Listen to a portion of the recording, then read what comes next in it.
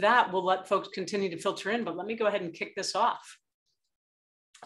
I am Lisa Brush with the Stewardship Network, and really pleased to be here with you all on this second Wednesday of the month during the Eastern Time Zone's noon hour and the Pacific Coast 9 a.m. hour. If you don't know about the Stewardship Network, we are a 501c3 nonprofit with an award-winning 20-year history. We have our place-based member communities that are networks made up of all of the people who care for land and water in a specific geography, and they do on-the-ground conservation action. And for those of you who are new to the Stewardship Network's monthly webcast, we do these each and every second Wednesday. So drop them in as a recurring event in your calendar, and then come online and find out what we're talking about and join us if you'd like.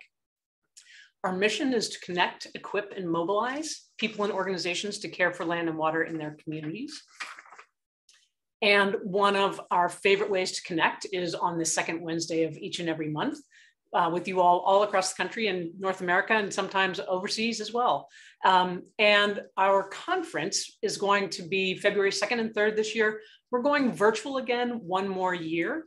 And we announced this just a couple of weeks ago. Early registrations are coming in, and we're looking forward to getting through a COVID-free winter and being together in person in 2024. Our mission is to equip people and organizations to care for land and water as well. And one of the great pillars of EQUIP is our Gloves for Good program.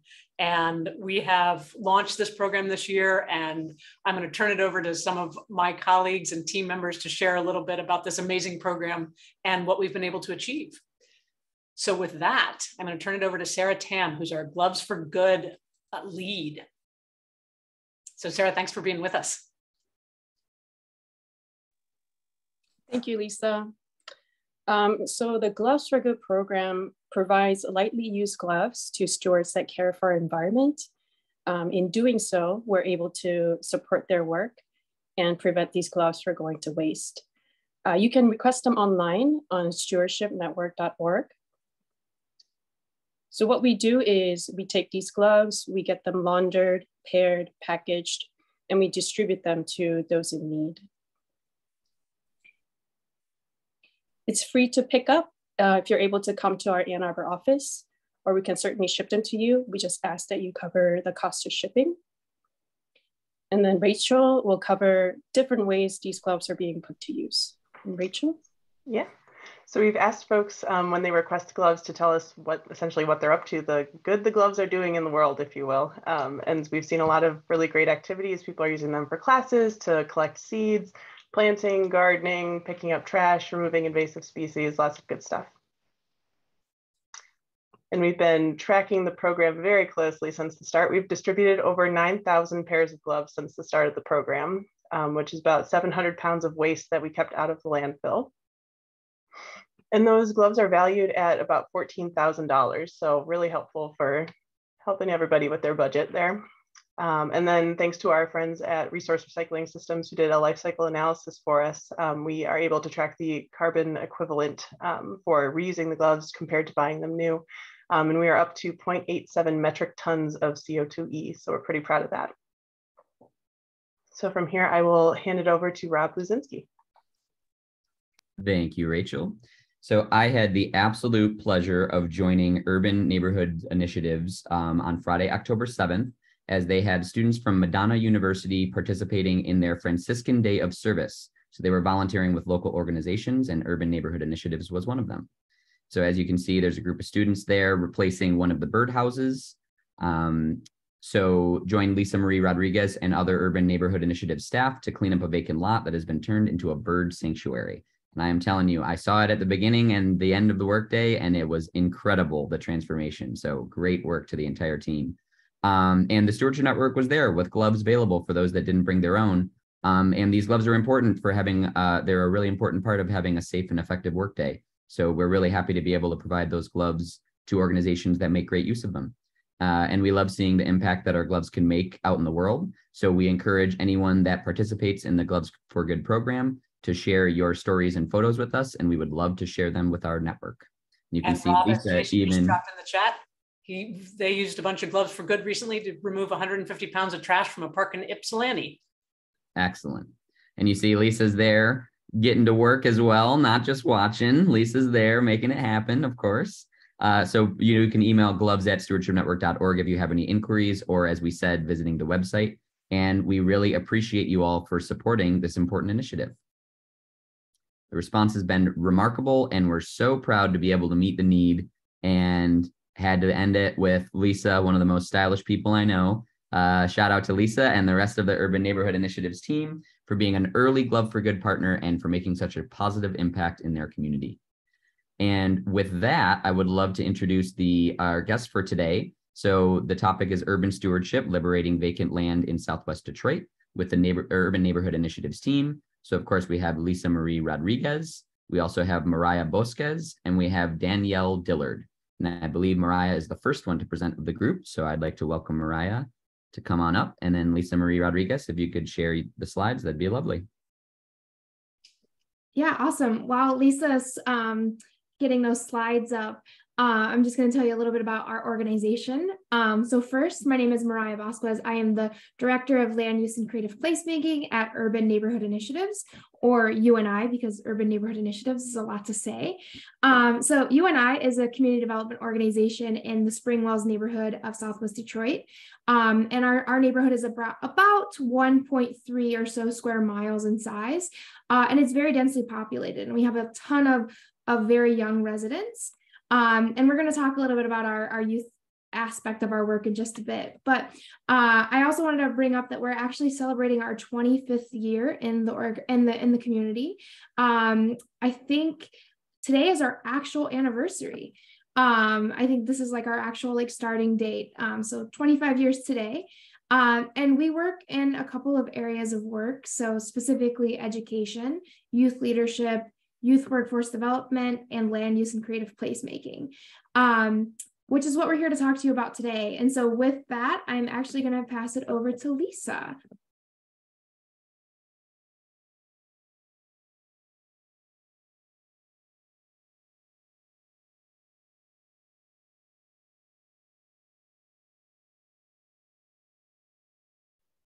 Hello, good afternoon. My name is Lisa Marie Rodriguez, and I'm going to introduce you to Southwest Detroit. So when we talk about conservation, we all have the same desires. It doesn't matter what community that we're in or what part of the country, those desires are the same. Clean air, clean water. We'd like to see a bounty of trees, canopy. We want to see some spaces just dedicated to habitat. And we're looking at today and in the future for great solutions for stormwater mitigation. Now, depending on the community and the area that we're in, those desires could lead into different types of initiatives. But basically, that's kind of like an overall safe framework when we talk about conservation or when that topic comes up. So I'm here to talk about conservation in an urban setting. Right now, I'm showing you a picture of either the sunset or sunrise, this beautiful skyscape, trees, and we see birds coming in. And this is what we imagine, right, when we talk about conservation. But in our neighborhood in Southwest Detroit, which is known as the Springwells area, our horizon looks a lot different than most communities. Now, our horizon, when we look, we're surrounded by industry. And as we all know, industry supplies a lot of pollution.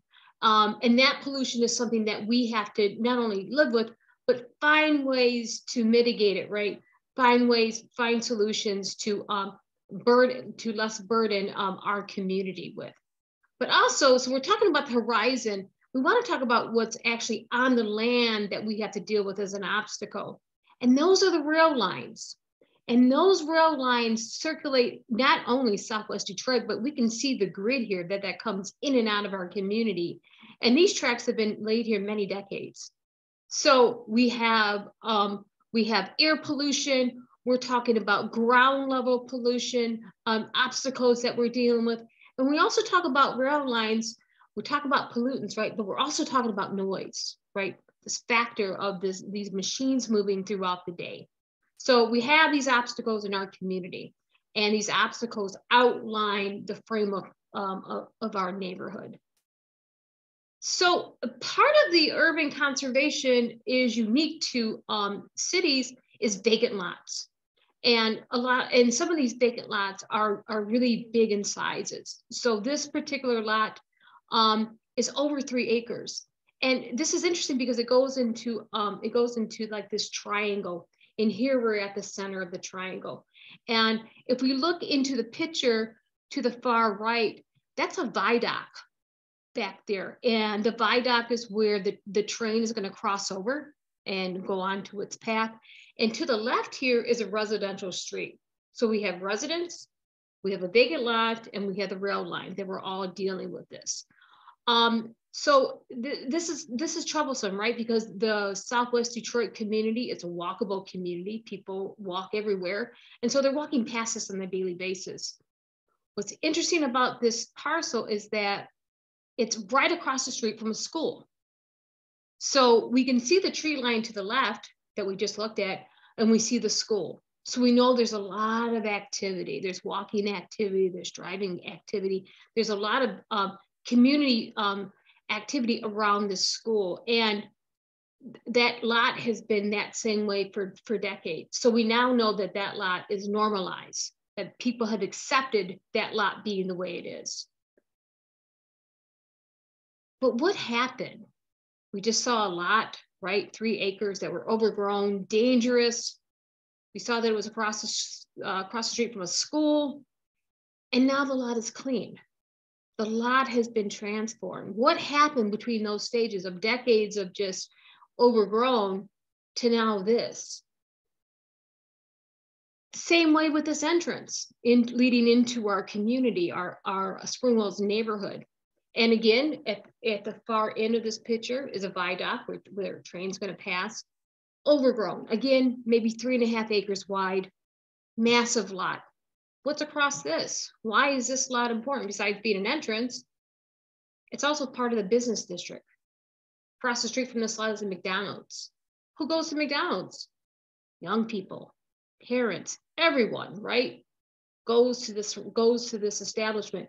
And again, this large lot has become normal. This is what's normal in our community. This is what's been accepted.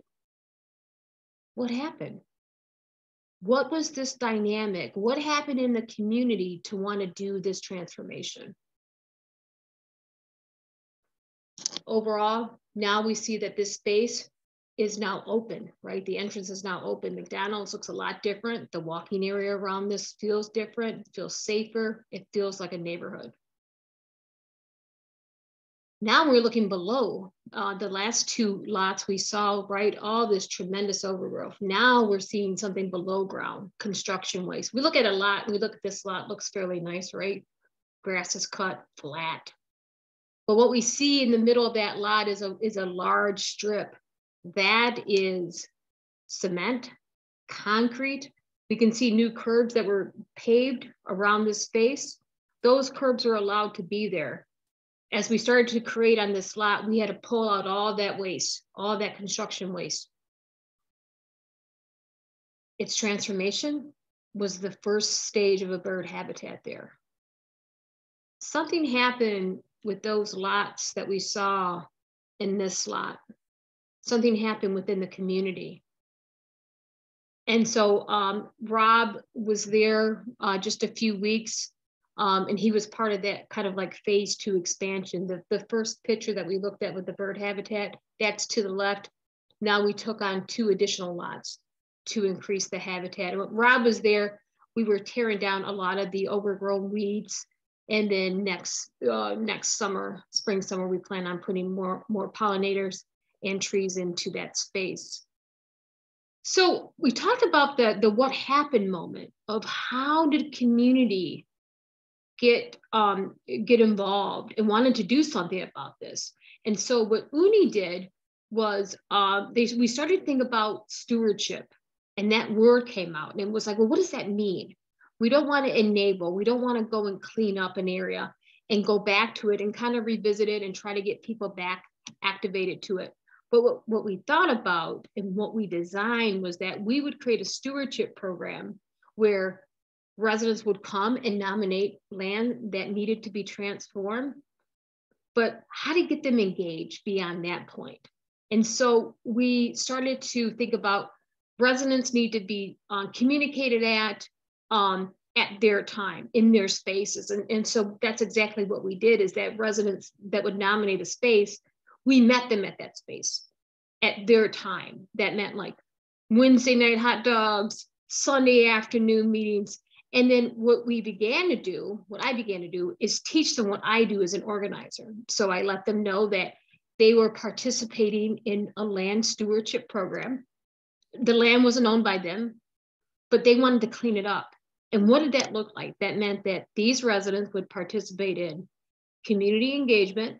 They would go around and knock on doors and let them know that cleanup was about to happen.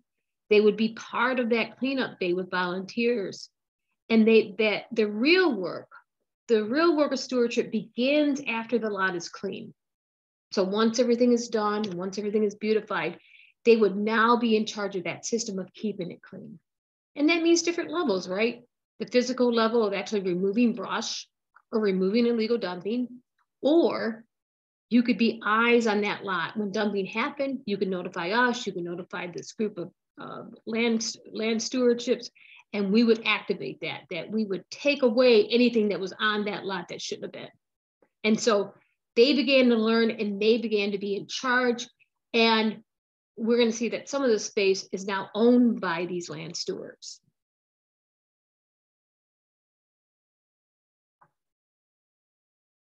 Oops, go back here. And so the stewardships, you know, they were just ordinary residents.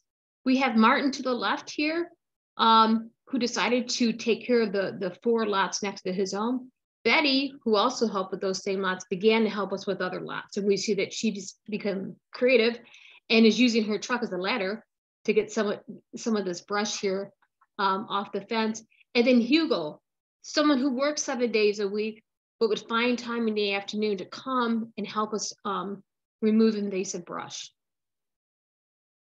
What we have, when I say collective vision, what I'm really saying is that our residents know and knew what they wanted to do with the land. They just needed support.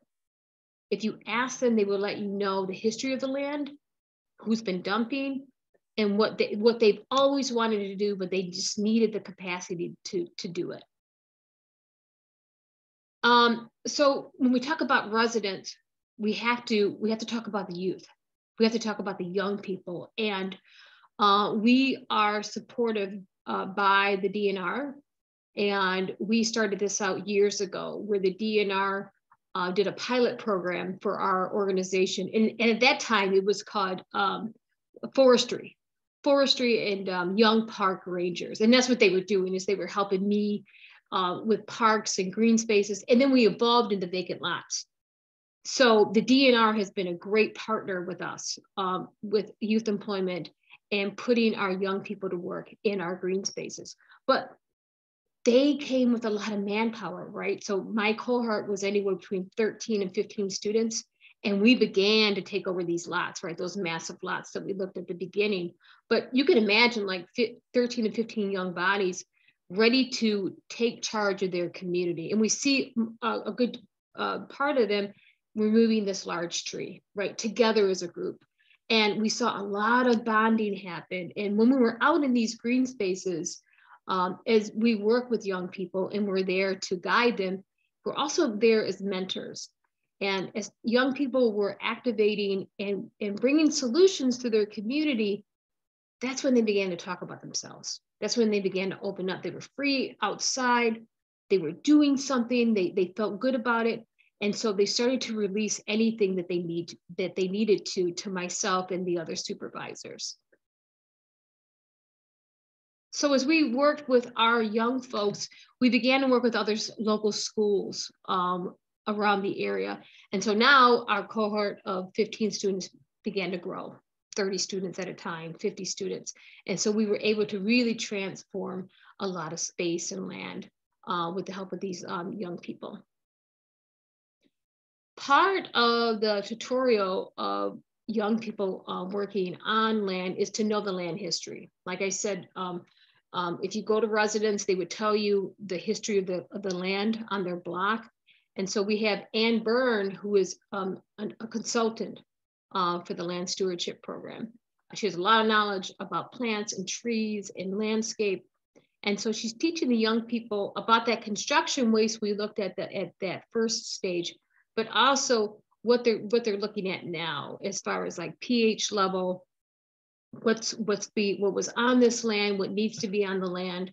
And we see young people learning that from, again, a resident in the community. Another partner of ours who really came in and taught us actually the next stage of land stewardship was the Detroit Audubon. Here we were looking at big spaces, big parcels to come in and just, simply transform.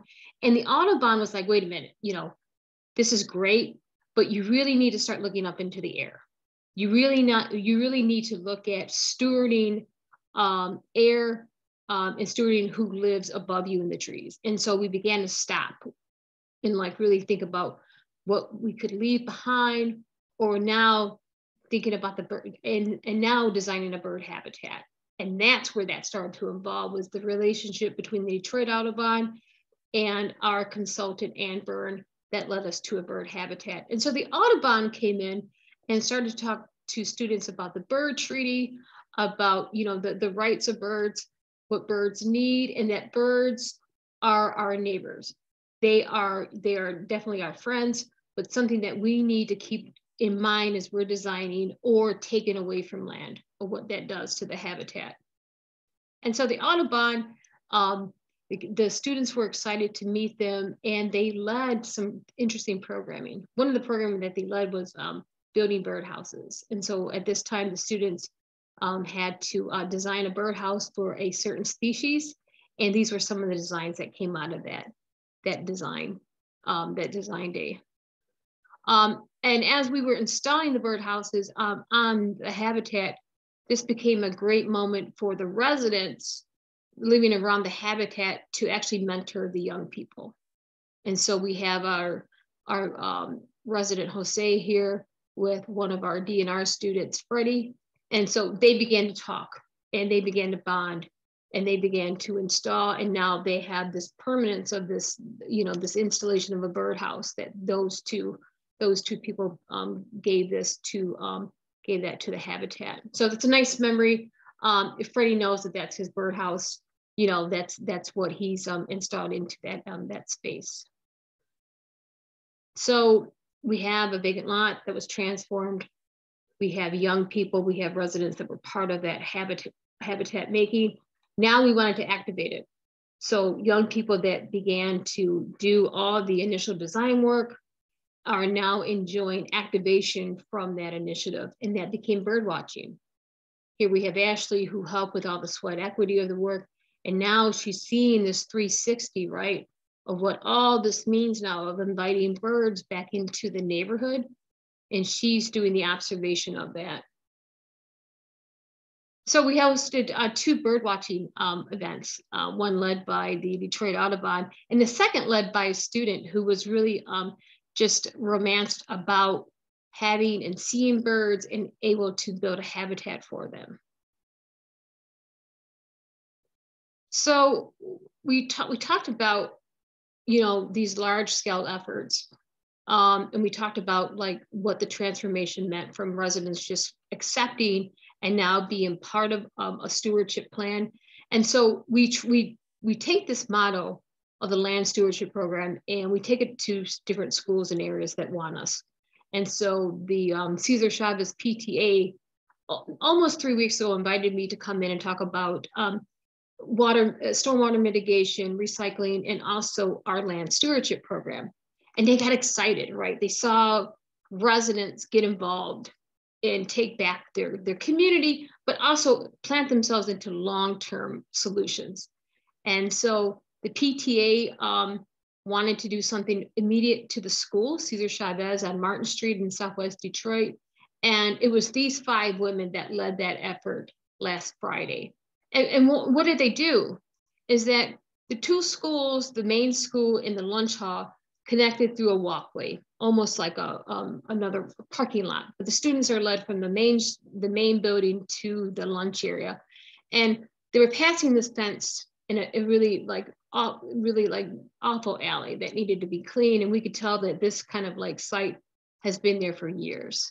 But the PTA wanted to start first with around the school and then radiate out into the neighborhood. So they took it upon themselves last Friday to get together and organize themselves and some volunteers. And so here we really can't see the students crossing. We see the alley in an afternoon, right? The school is visible. The students feel safe. The PTA, and they were thanking me at the end. It's like, no, you did all this. We just showed you the model. And you picked and choose what you needed to do. And that's what you did, was that you first took care of the space that you belong to, which is that school. And so that's what it comes down to land stewardship, right? Is that no matter what community we're in or what part of the planet that we reside in, is that those spaces are sacred, whatever that may look like and wherever that may be. And this alley, right? It means something to people. And so that's what the overall mission of land stewardship in Southwest Detroit, what those solutions look like, how the residents like transform their land, but the underlining, message is that the space matters. And so we welcome you. And if you're ever in Southwest Detroit, we would love to give you a tour of our mission in action. And show you our neighborhood really being trying to be taken care of by community volunteers and stakeholders. This is my contact email. It's been a pleasure, and we welcome you really into our beautiful neighborhood. Thank you. Lisa, thank you. Just incredible work. As Colleen says, incredible work. Thank you for sharing your organization's work and mission. Yeah, really, really spectacular. We are your fans from nearby. And Danielle, we're going to turn it over to you now. Beautiful. Thank you. And thank you, Lisa, for controlling the PowerPoint. Well, hello, folks. My name is Danielle Dillard. I'm the Land Use Program Coordinator here at Urban Neighborhood Initiatives. And I'm going to be speaking specifically to one of our programs that I coordinate, which is the Southwest Food Cultivator Program. So I think part of the reason I'm talking about this today is because it's a really good example of how we mix our youth employment work with our land use. And so I actually sit at those two, within those two pathways at our organization. So I'm just going to tell you a little bit about it and what we do. You can go next, Lisa. All right, so who are we? Please excuse this very blurry picture, but that's actually our team. So we're a youth employment program at UNI, and we pretty much work with folks 16 through 19 years old. Although we do occasionally go outside of those, that's our main age range. I typically have a cohort of about 12. And like I said, we're a youth employment program. And so we have a few different components, but we focus on work readiness, agriculture, culinary, lot transformation and design, and community engagement. So yeah, that's essentially what we do. When folks come into our program, they don't have to have a knowledge of gardening or cooking at all. They actually learn on the job. And so when they first come in, we'll pretty much train them. A lot of the folks we work with haven't had a job yet. Some of them have, but for a lot of them, it's their first one. So we start with that work readiness piece, which is time management and communication, resumes, job searching, all of that. And then we actually get into the program where we essentially get into the program. So you can press the next slide.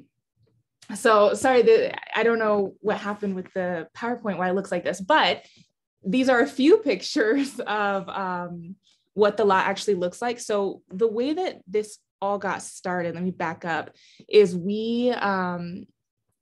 this program is fairly new. We're in our third year, y'all. We're going on to our third cohort, so that's very exciting. Neighbors had mentioned that they wanted a few things, and Lisa kind of touched at this, which is like one, safe spaces, right? Safe spaces, green spaces where they could be outside, and places for the kids to be. We also know that there was a big hunger for access to fresh food. And so we kept that in mind, right? And we also did listening with our youth in all of our programs, and they pretty much shared that they wanted to learn about cooking. And so we thought, okay, we have these vacant lots, right, that are often filled with dumping and other things that Lisa mentioned. So we have these vacant lots. We know that folks want safe spaces, and our youth want to learn about cooking, and the neighbors want access to fresh food. So why not create a garden? And so in this lower picture here, you can kind of see where we began. We now have a garden. Let me fast forward. We have a garden called Viva la Garden. And this is what the lot originally looked like when we got started. And going back even further, this is actually 2 lots that you're seeing here. And it used to be 2 houses that were abandoned houses. They were vacant. So eventually they were torn down. And then you and I eventually got to work on them. And so originally we had green team, and unfortunately some of our things did get stolen.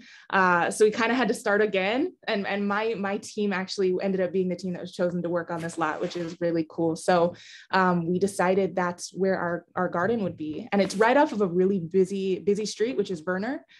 So we get a lot of traffic. But yeah, that's where the garden space is. And then you can kind of see our design process. So let me also say, when we first got this lot, it was a big area for dumping. So a few folks were like, I don't know if this is where you want to have this garden. And we were kind of determined to make it happen. Naturally, we do soil testing and all of that to make sure that it is actually a safe space to grow food, and we're good. But yeah, so that was kind of how it started. It was a little bit hilly, rocky, so we actually had to go in there with the youth, flatten the surface. And then that picture up at the top is, those are 4 garden beds, and that is kind of how we made our start. So those were actually donated to us. And unfortunately, the other pictures didn't load, but it kind of showed you the process of where we were at to where we are now. And so, Lisa, you can press the next slide. Let's see what shows up if those ones do or not. Nothing. Okay, that's okay. I'm prepared to talk about it.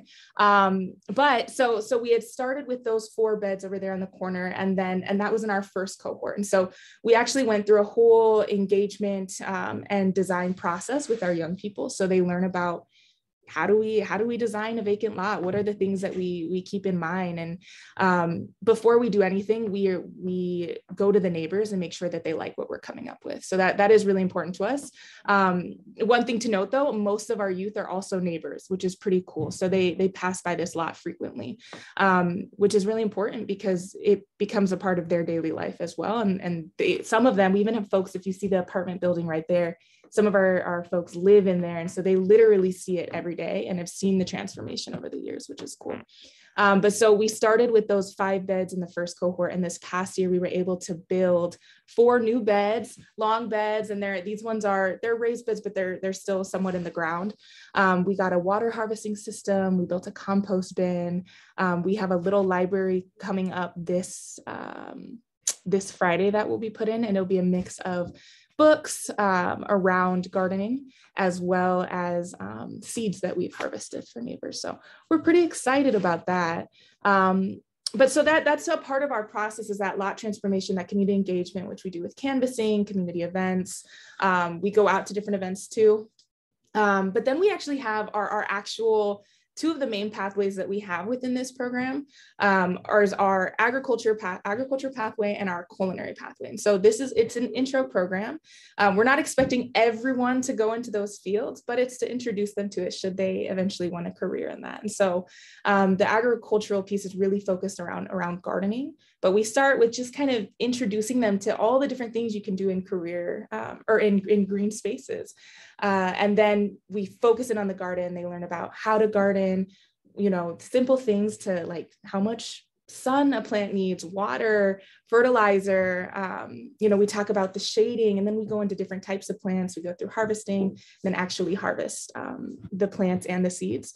And the food that we grow is open to neighbors. It's open to the whole community. So we're not gated in at all. People can come in whenever they want and take food, including the youth. And the youth work on it pretty much year round. It is very cold in Detroit in the winter, so we do put the garden to bed at that time, but for the most part, the youth work on it year round. And so that's more of the gardening piece, but then a big component for us too is that culinary piece. And so not only are we thinking about, how are we growing food? How are we having fresh access to food while also meeting this beautifying of spaces, creating safe spaces, but also how are we then cooking with that food and making really yummy things? So, we go through the basics of orienting yourself in the kitchen, knife skills, pots and pans, and then we actually cook.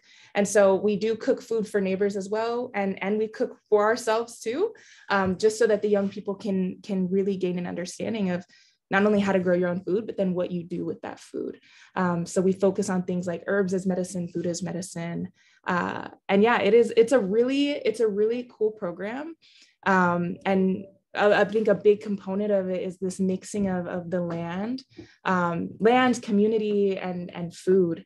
And not only food as physical survival, but also cultural survival, and celebration of community. So that is our program. We're actually starting our third cohort up, like I said. So we begin we're going to start either January, February of this next year. But yeah, we're really excited. So if you know folks who are interested in Southwest Detroit, we would love to work with them. An honorable mention of our wonderful partners that make some of this stuff happen. Keep Growing Detroit, they're wonderful throughout the city of Detroit, and they really help us with a lot of our produce, and they actually gave us access to not these beds in the picture, but some of the other ones. Eastern Market, we're able to cook in their kitchen at times. Greening of Detroit is going to be coming soon, and we're going to be planting trees all around that, ornamental trees, to also bring folks in. And then, we even do cooking workshops with folks who, one of our partners started in UNI programming when he was just a kid, and then went through programming as he got older, now is a manager or as a member of the board of the bike shop, and also does cooking workshops. So you can see that we're really intentional about how we interact with neighbors. And it's very much so, like, the whole way this program started was with community input, and we're continuing to do that throughout. So yeah, I'm really honored to be working in this program. Yeah, I can see why, Danielle. It's so awesome, right? Yeah, what a tremendous transformation. One of the questions that Gretchen asks is, who owns the underlying properties? So part of the plan when we started was that, and part of the problem in our area is absentee ownership. So we have owners that live outside the area, sometimes out of the country, that have owned parcels, and those parcels are not maintained. And so that's what started to, it was kind of like we were looking at foundational problems, was that there was no representation of the land. So the land was being disarrayed, such as those big parcels that we looked at. So what we did within the land stewardship program is try to reach out to those landowners and let them know that transformation was about to happen. But one of our stewards, and that was on the very opening line, very opening photograph of the email that went out for this webinar, was Martin on his lot. His lot was 4 lots on Green and Lane, decided to clean it, decided to transform it. And as of this year, he now owns those lots. Wow. Now that wasn't something overnight, right? Because he actually didn't want anything to do with ownership. He just wanted to clean it. And Martin's first design was to, he was going to fence it with an opaque fence, 6-foot fence, and close it in and block off the neighborhood. It was like, Martin, this is an important piece. You're going to miss seeing the neighborhood around the lot. And so we started to talk to our neighbors about soft borders, not the fence, but maybe rocks, maybe something to let people know that the lot is owned, but still be part of the community. Once you put up a 6-foot fence, Right. You block off everything. So no, our work was based on a lot of land that wasn't owned, but actually was deteriorating the community. Mm-hmm. Yeah, that makes sense. A couple different. So Danielle, how does your cohort get chosen of students? So that's a great question. We pretty much, we put out the flyers of it being time to bring people on. And then I'll put my email on there, which is also, I believe, in this article. I think there's contact information. And yeah, they just contact me. I'll do a quick interview and see if they're right for the position. And then we let them in. We do typically work within, like I said, within Southwest. And that's because we want to make sure things are really accessible. So a lot of our young people may not have access to transportation. And so, you can ride your bike, you can walk. So making sure that it's really close. But yeah, that's it. As soon as you see any of our flyers up, please reach out and have a conversation with me. This is not our only land use program. We also have SWAMP, which is our arts and mural, Southwest urban arts and mural project. So they do a lot of our artwork around Southwest Detroit and here at our center too. They're also going to have, I think we're going to have 36 different paintings up in the garden next year that is all done by youth. So we also have like that internal collaboration. We also have Southwest Rides, which is if you're interested in or know young people are interested in learning how to fix a bike and do some of that business piece, that's Southwest Rides. And then finally, Green Team is our fourth one, which is more of our landscaping program. So all of those are available. So yeah, if it's not just Southwest Foods, please reach out for the other ones too. That's great. Couple other questions. One of the things that I always think about with these is how can we get resources to these kind of awesome programs? So can you talk a little bit about what funding is like for these and how they get funded and how you might like additional funds and whatever else that might be? So our goal for land stewardship is to look at like a conservatory plan among pocket parks, which we're known for. Our community is pocket parks in the area, which is good because the metric is like every 5 to 8 blocks, there's a small green space or a small park that people can go and heal themselves.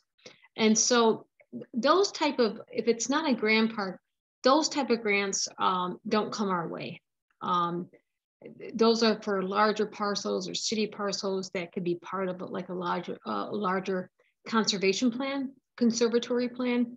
We would like to look at a 10-year plan that could fund these type of initiative, which is unique, right? Vacant lots, green spaces, pocket parks, where it can employ residents and young people.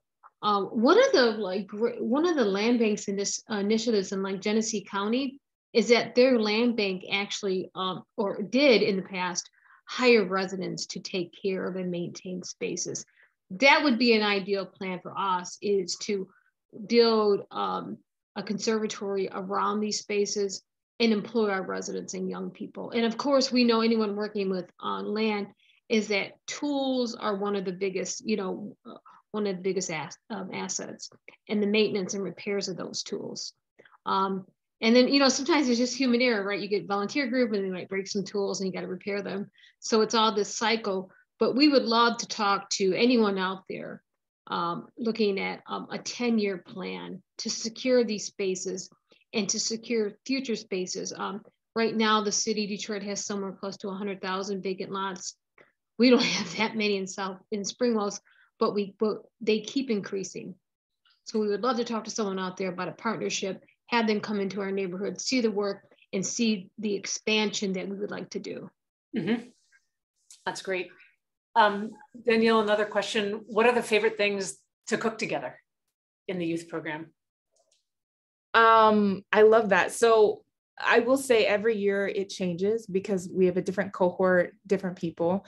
Typically, some of our folks will stay and some of them will leave. But right now, I think some of the ones that we've liked the most, pasta from scratch has been really fun. Yeah. Eastern Market actually came in and led that workshop and they loved it. We recently made pan de muerto for Dia de los Muertos. which is, it's a like a sweetbread of sorts. And so that was really fun. None of us had made it. And so we just tried it and it came out beautifully. And then we put it on the ofrenda, on the altar space. So that was really nice. I know those two are big. Trying to think of some other ones. Desserts. They love the desserts portion. And so some of the youth that have come through love baking. And so we've had cupcakes, we've done pumpkin pies. So it really, yeah, lots of different things. We also, every year we do, or so far, we're going on to our third, so we're still fairly new, but we do grilling, which is really fun. And so that's actually one of the partners I was talking about who started in programming when he was just a kid. He's the one who comes and he does grilling with us, like Grilling 101, and talks about the history of grilling. So yeah, I could pretty much go on, but having said that, we are always loving to partner with people who feel really passionate about a food that they make. And so if that's you, and you find yourself in the neighborhood, we would love to chat, because they're always wanting to learn new things. That's great. And then speaking of the neighborhood, another question asks, have you partnered with other communities outside of Southwest Detroit about this work, and how similar or different it is in other urban environmental spaces? Yeah, we for the stewardship program, we bounce around to PTA meetings, community group meetings, and so just like last Friday's group, how I started that PTA meeting was that there was 3 sheets of paper on the door. It was nominated space. What do you see in that space? What type of dumping?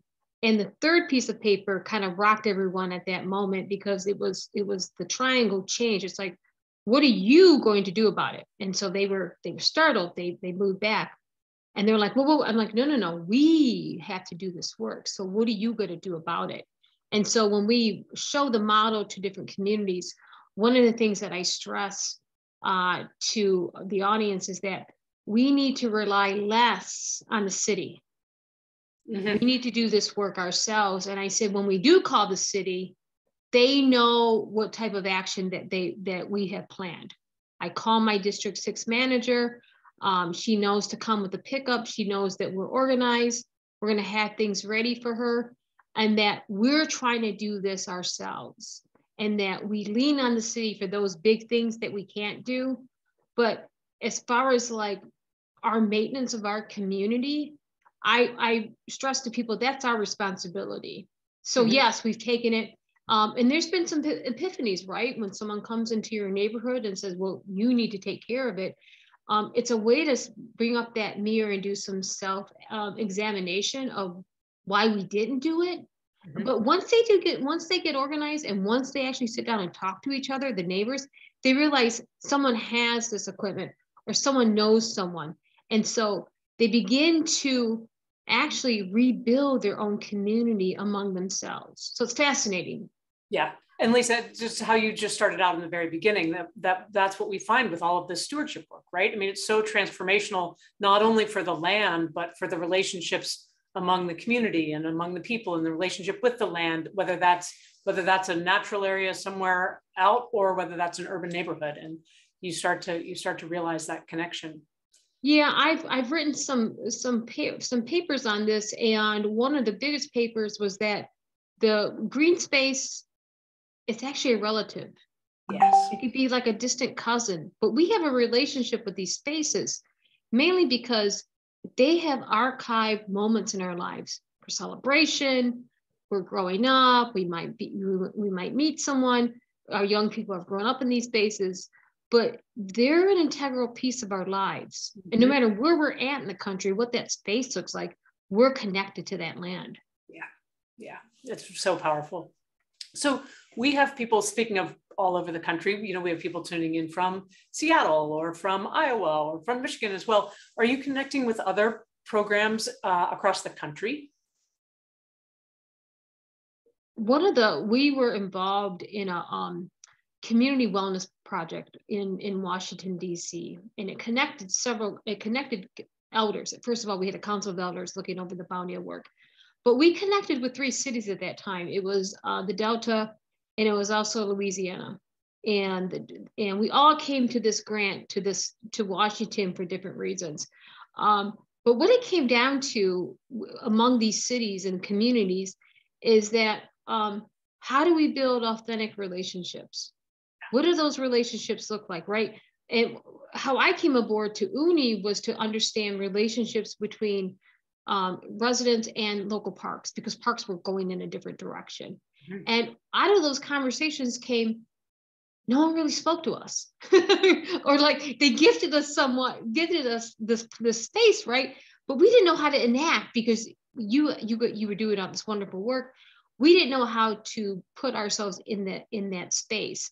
And that's what I find out about like transformations at that scale, was that people were removed, right? They were removed out of that equation of like what to do next. They were waiting for some help to come. And so when I go and talk to communities like, don't rely on the city, they look at me like I'm crazy. It's like, no, we have everything we need. We just need to get organized.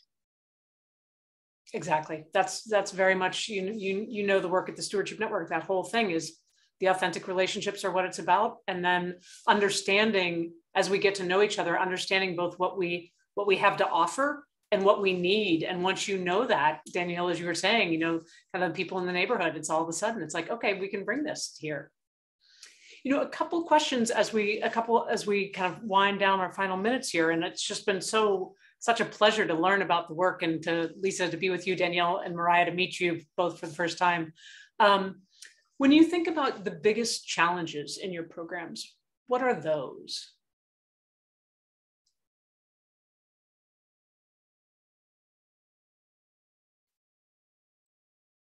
You know, I wouldn't say so much of a challenge is that I guess it's when I talk to people, I put the hat on of being teacher. Mm-hmm. And I think good teachers become students at the same time. Right. So as I'm teaching, I'm also learning, and I'm learning to be humble of how people have lived with something. Why would someone want to live down the street with that vacant lot for 20 years? I can't go in there and like, wow, you know, like, you know, but to be humble that they lived and accepted that, and that for whatever reason, they raised their children, they raised their grandchildren, that was just a lot that they just walked past. But just that mindset, right, of like, this is normal. Right. So I think the challenge with just accepting that people have accepted urban space like this. But once those transformations happen, you know, the area surrounding it began to change. But also, so for me, it's just having the community look that way for a certain amount of time. Mm-hmm. Was more disappointing than a challenge. Yeah. Yep. And Danielle, anything? Yeah. Yeah. I think for myself, I work with, as you asked that question, I'm kind of piecing it together in my head. I feel like I work with people and I work with the land. Mm-hmm. And something that is true about both of those things is change.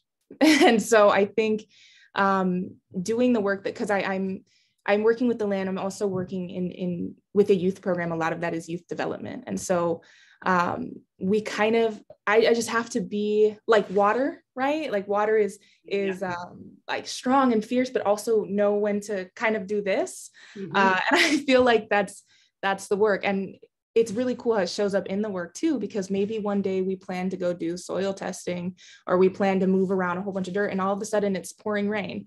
And that plan that we all had, we can't do anymore, right? But what a good life lesson that things are bigger than our control. So I think that's probably the most challenging thing, and that shows up obviously in all of our lives as well. But also a really good learning aspect too. That's a great way to describe it. Yeah. Well, I want to thank you too, and offer you any chance for any final comments that you have before we kind of wind down and let people get to their next top of the hour thing. And thank you both so much, and the entire UNI team, for all that you do. Like I said, we're fans, we're close by fans of yours. I just want to thank anyone that has volunteered that has volunteered outside their community, that has donated or supported green space work. We thank you. Anyone that's protested for Audubon or has done or spoke out about the value and protection of land. I just want to just say thank you. Yes, I will echo that thanks and appreciation. And thanks to you all online for joining us for the Stewardship Network's monthly webcast. Always wonderful to be here with you. And Stephanie asks Danielle if you can drop your email in the chat for contact, but she's got somebody. I want to remind you all online that we're going to be virtual again. Stewardship Networks Conference, February 2nd and 3rd. It is $60 per person for both days. So a steal at that price. But wait, if you register by 11/18, it's only $40. So I encourage you all to get online. As we've said, we've had a great response. Looking forward to bringing you together next month on December 14th, the second Wednesday during the Eastern Time Zone's noon hour, Pacific Coast 9 a.m. hour, And next month, we'll be talking with Bill, who owns Wild Type Nursery, about the economic and availability of native plant production. And so Danielle, I'll drop in there Bob's chat that I think you saw about native trees. And so Bill could be a great source for those. So again, thank you all online. Great to have you part of the Stewardship Network's monthly webcast. Good to be with you. Take care, and we'll see you again next month. Thank you.